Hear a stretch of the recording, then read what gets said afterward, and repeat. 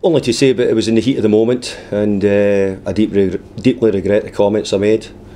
It's certainly not the person who I am, and I accept it was a mistake. I spoke to the BBC reporter, who accepted my apology, and hopefully we all move on.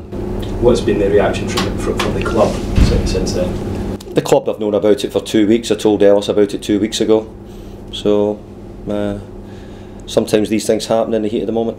You can hear the regret in your voice, though. You obviously were disappointed that it happened. Yeah, it happens, but you know, we're in an industry where, you know, sometimes you'll not always answer things exactly the way you want to. Okay. Can I just say, David, I mean, one local women's group is asking for an FA investigation. Do you think that's complete overkill? Well, I think, as I said, I think if you look at my character, my personality, you think it couldn't be further from the truth.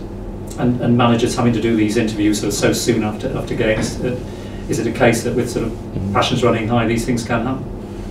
Yeah, it can happen, and I think it's something which for for all managers, senior managers and young managers, it's difficult when you're put in front of the camera so quickly after the games.